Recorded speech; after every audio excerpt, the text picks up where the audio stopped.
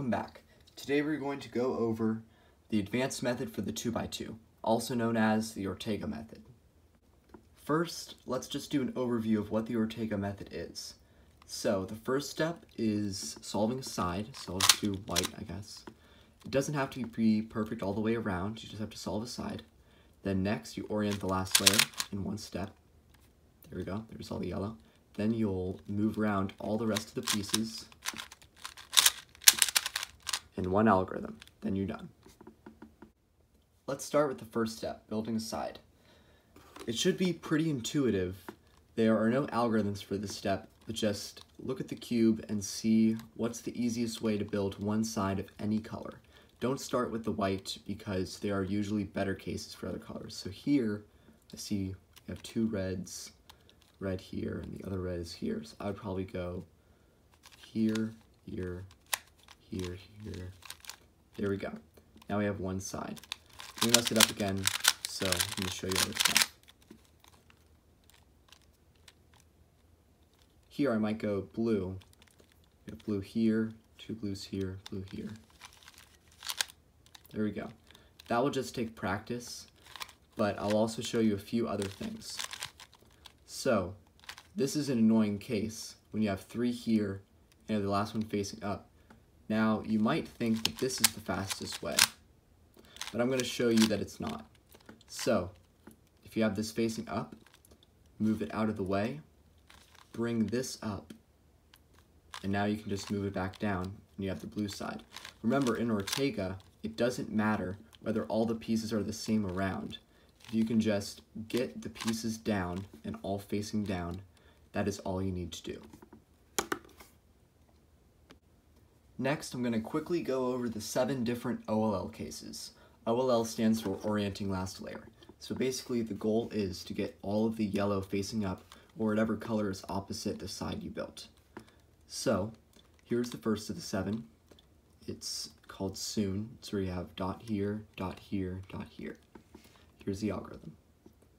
R, U, R prime, U, R, U2, R prime.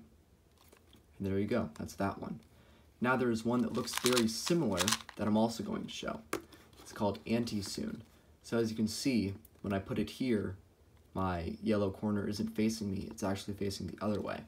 So you have to do a different algorithm to solve this. So there are really 2 ways. I'll just show you this one. I think it's the fastest. Here you go. So you have dot in the top left, and you'll do this. R prime, U prime, R, U prime, R prime, U2, R. There you go. That's 2 of the 7. The next 2 I'm going to show you are also very similar.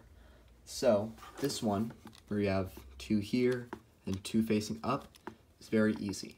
So you'll do F, then you'll do R, U, R prime, U prime, F prime. So you see all we did was this, that. Now this next one is very similar. So this is where you have yellow facing here, so the yellows are facing out, and then these 2 are facing the same way. So you will do F, R, U, R prime, U prime, R, U, R prime, U prime, F prime. See, so it's really just the same thing, but you do it twice. So F, here, there, and you're done. This next case is a standalone. It's when you have the pieces facing out here and pieces facing out here. So you'll do this algorithm. R2, U2, R, U2, R2. This. There you go. These next 2 cases, once again, are very similar. These are actually the same as their CFOP OLL counterparts, so if you already know those, you can just skip this part. So this is where you have these facing up, these facing out. So you'll do this algorithm. R, U, R prime, U prime, R prime, F, R, F prime. So you see, all we did was this move, and we sledgehammered the corner in. There we go. Now this next one is very similar. So let me set it up. So this is where you have two diagonal. It's the only one where you have two facing up diagonal, so it's easy to spot. So you'll start with this dot facing towards you. If you did it here, then it wouldn't work. You know, so this is the only one where the dot's facing towards you. And you'll do this. So start with F prime, then it's very similar to the last one. R, U, R prime, U prime, R prime, F, R. So it's just the same, except you did the F at the beginning instead of near the end. So you have this one, then you have this one. Now that you have oriented both layers, the last step is PBL, which means permutation of both layers. Surprisingly, there are less cases for this than OLL. There are only 5 cases, and 2 you've probably already heard of if you can solve the 3x3. So, first is this. It's common, you know, if you have headlights, then you have 2 you need to switch. So, people do this in a lot of different ways. So, people do T-perm. I'm not going to slow it down. There's tons of videos online. I have a video on it. There's JB perm. That's also a pretty good one. I have a video on it as well. You can check out my page. So now I'm going to show you 2 that are probably the fastest. Those last 2, some people do them, but I'm going to show you the 2 that I think are the fastest. So here we go. Block here, piece you need to switch here. R, U2, R prime, U prime. R, U2, R prime. F, R prime, F prime, R. So see, all we did was up, here, up, down, and then we just sledgehammered the last one in. That one's pretty good. It has no AUF, whatever the block was stays the same after. But I think the problem is with that one is if you had something like this where the block isn't already in place, and then you go down, well, now you have to move back up to fix that last layer. So now I'm going to show you the one that I absolutely think is the fastest. This is the one that I would do in time to solves, and this is the one that I think you should do as well. It's called JA perm. I have a video on it, also works on 3x3, but I'm just going to show it to you here in this video. R prime, U prime, L prime, U2. R, U, prime, R prime, U2. And then you can either do an R2 or sort of move both layers together. So you can either do RL or R2. So once you get better at this, it can actually be really fast, like this.